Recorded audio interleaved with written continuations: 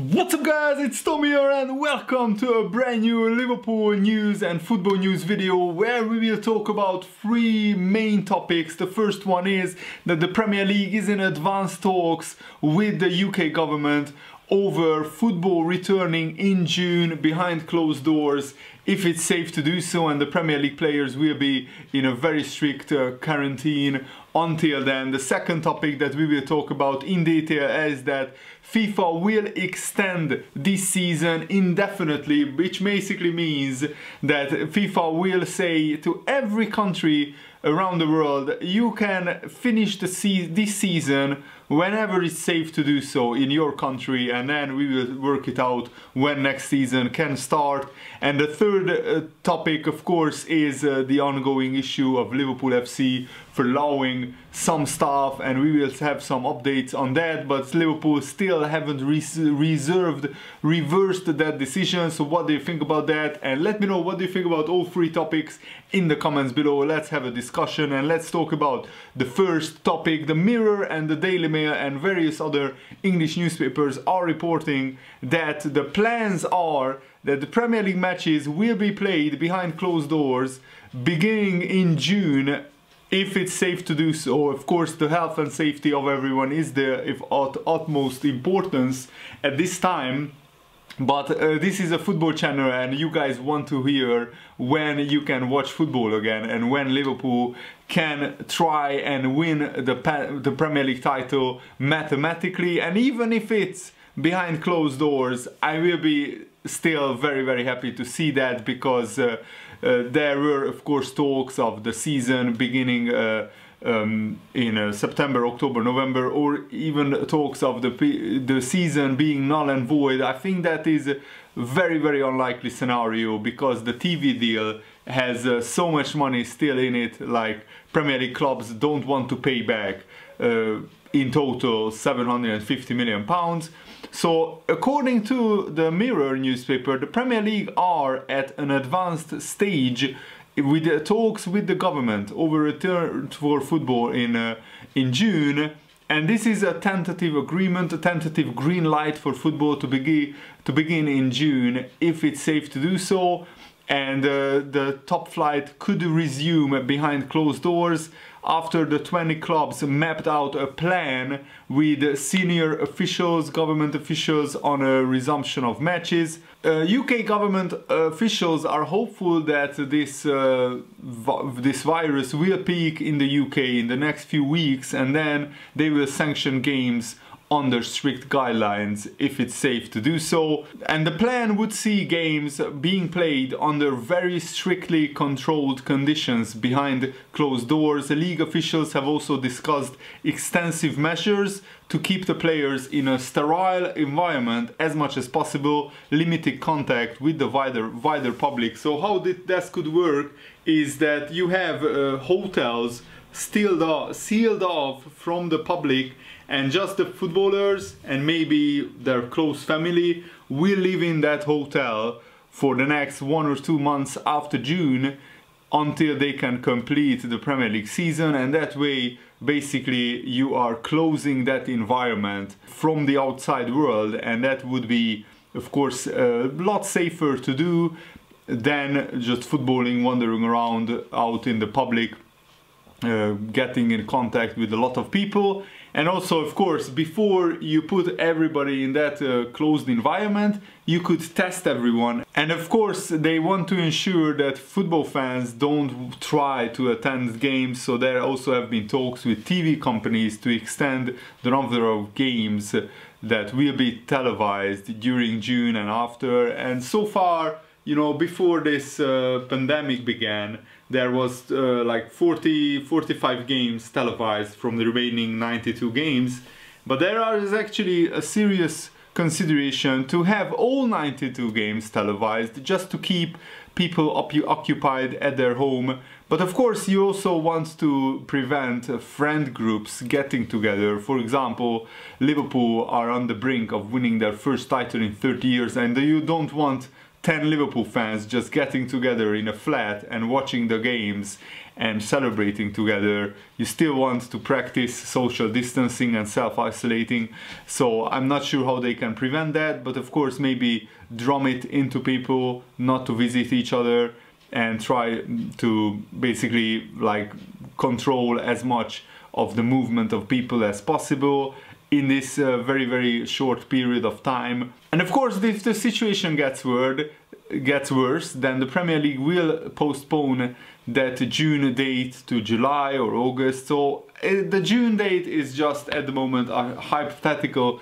scenario. I don't know exactly how this whole thing will develop, because it also depends on very much the individual and how much each people can stay at home and just try to avoid getting into contact with as many people, as few people as possible. So I think that June is a very optimistic scenario, but I'm really hopeful that most people will stay at home and we can flatten the curve together. And that's what I'm doing, that's what my girlfriend and me are doing. We are staying at home. So the current plan is to ramp up training in the month of May, and maybe have some sort of training camp with a closed environment again and with precautions taken, so each and every player can stay safe and not get this virus, because even if one player gets it, it puts the whole operation in jeopardy, in my opinion. UEFA are also in separate talks over resuming the Champions League and the Europa League. They could resume in August or September, and of course next season will be delayed by a few months at least. That could start in October maybe, or November, we don't know that yet. But another very, very good news, especially for Liverpool fans, is that FIFA are set to extend this season and also the summer transfer window indefinitely, and allow last-minute contract negotiations for players who have deals running out on June the 30th. For example, at Liverpool, Lallana and some other players' contracts run out this season. But if the season continues beyond June the 30th, then FIFA are allowing those clubs to keep those players around until the season is officially over. I think most contracts don't say until the season is over, but they say a specific date. So that's why legally it's complicated. But if FIFA gives the green light to all contracts being able to be extended just by a few months, just until the season is officially completed, then I think that would solve a lot of issues and a lot of headaches. And this is very, very significant, because apparently FIFA will confirm an indefinite extension to this season, which also means that every country will be given the power to determine when their own campaign will restart and also when it will be finished. The plans, which could be announced in the next few days, according to the Mirror and the Daily Mail, means the concept of rendering the season null and void is even less likely to materialize, as Premier League sides look to avoid paying back, as I said, a huge amount of money to TV companies. And of course, football is a money game, and this is a lot about the money, and football clubs don't want to pay back £750 million in total to TV broadcasters. Like Liverpool would have to pay back around £55 million just for that 4, 5, 6 games that they would have televised between now and the end of the season. And FIFA's plans have relaxed this situation, and also it allows countries and leagues flexibility in order to finish seasons whenever realistically possible and safe to do so. And in that same meeting on Friday, the 20 Premier League clubs of course released a statement saying that they would hold talks with their players over accepting a 30% wage cut. And some Premier League clubs believe that the season would have to be finished behind closed doors anyway. And I just cannot see a scenario winter time, next winter. So I think that the only scenario is to play games behind closed doors, but at least you would have some sort of income for the clubs because of the TV deals in place, And also fans would love to see football on their television, I'm pretty sure. In terms of the transfer window, let's talk about that. The current dates for the summer transfer window in England are from June 10th to September the 1st, and this is now set to change with the season likely to run well into July, maybe even into August. And the English Football League said in February that an agreement in principle was also in place to return their deadline day to the end of August, and also FIFA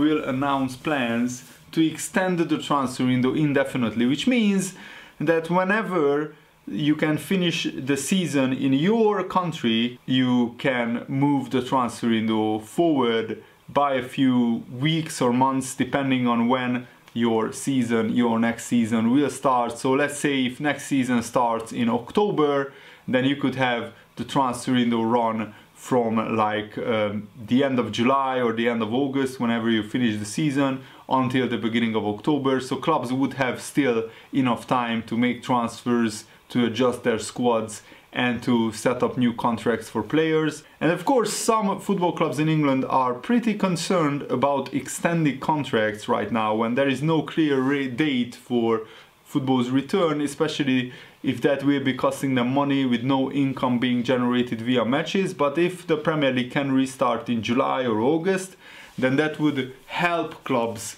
know what kind of revenue streams they will have. At least they would have the TV deal, and they would have broadcasting revenues coming in, so then they could at least move on with extending some contracts. For example, Liverpool might want to extend the contract of Wijnaldum, maybe Lovren and other people, we don't know that. So how the UK government wants the Premier League to complete the season is that they would want a closed, confined space where players would stay, they would sleep, eat, train in these confined spaces, and also play the matches behind closed doors. So stadiums, hotels and training facilities would undergo a deep clean before, and then the players would effectively be in isolation with the hope of getting the season finished by mid-July or maybe even August.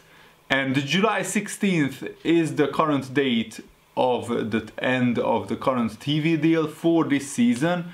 I don't think the Premier League season will be able to be completed unless you start in the beginning of June or in the middle of June, and you play 2 or 3 games every week for each team, which is doable because the Premier League has bigger squads, but it would have a unique feel to it. And basically you would have Premier League games being shown every day for a month and a half. I would personally love it if they can do it in a safe way where the players' health and safety can be preserved and protected. Then I'm all for it, because it would be like a football festival. It would be like a World Cup tournament in the summer, but with Premier League football. How awesome would that be? And I think many people need a lift because times are really tough, stressful mentally and financially for many people, myself included. It's very tough, and we just need a lift, and football is a way of escaping those everyday regular troubles, and you can take your mind off for just 2 hours and watch a game of football and enjoy the entertainment. And I think many people really need this in their life, and I can't stress this enough. I only want this to happen if it's safe to do so, and if every player and everybody involved are protected from getting this illness. But Premier League players, of course, have some major reservations about playing behind closed doors because of the risk of infection for them and their families, and also the strain on emergency services. But it is hoped that they may be open to different ideas if the crisis is in a much better place than right now. Clubs face having to pay different amounts in broadcast cash depending on how much they have received, and they could have to pay back potentially 50-55 million pounds, some of the top clubs in England. But even the smaller clubs, I think the smallest amount is like 15 to 20 million pounds that clubs like Norwich, Aston Villa would have to pay back. And that would really hit them hard financially, definitely. But Premier League clubs may be allowed to have bigger squads than the current 25. They may be able to lift foreign quotas and be able to use all their players on the books to deal with the demand of trying to play 10 games in 1 month or 1 month and a half. And some clubs fear that fans may not be allowed back into matches before October and well into next season because of the ongoing health concerns.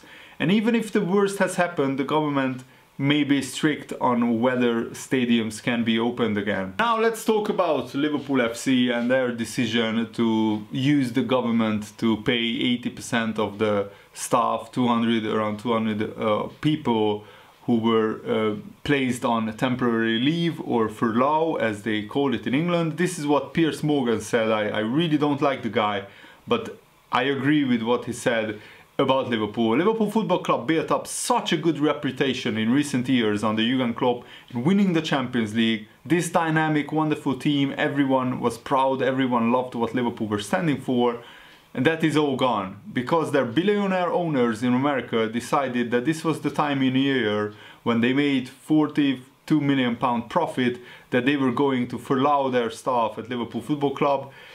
And also Dominic King, who is a well-respected journalist, said this: Fenway Sports Group's decision to furlough Liverpool staff is dreadful.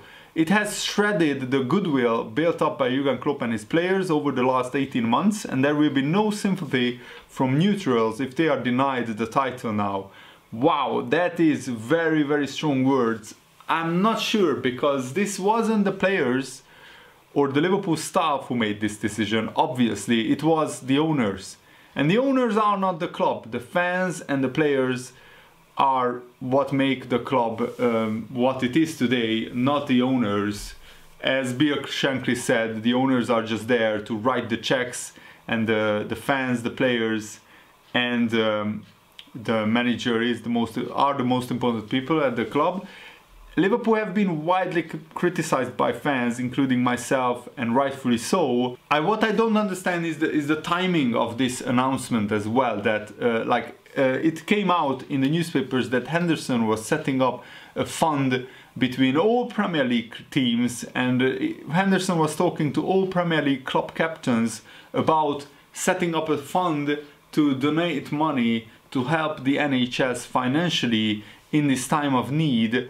And on the same day, Liverpool came out with that statement of furloughing staff, and I just don't understand the timing of it. And Melissa Reddy wrote an article in the Independent which hits the nail on the head. A supporter provided the perfect analogy on Twitter. It's like going to the food bank when you can still comfortably afford to go to the supermarket and buy food.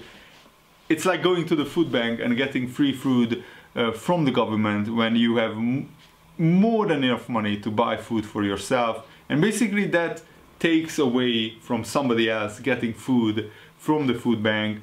And that's the crux of why this feels wrong, and why the widespread criticism about Liverpool FC has been right, and they still haven't reversed that decision. And I'm not sure if they will ever, but if they won't reverse this decision, then the PR disaster will be immense. Because even if Liverpool win the title, many football fans will harshly criticize Liverpool about this decision, and rightfully so, I have to admit. And it's really painful for me to see everyone slagging off my beloved club, but this time I have to be honest, it's fully justified.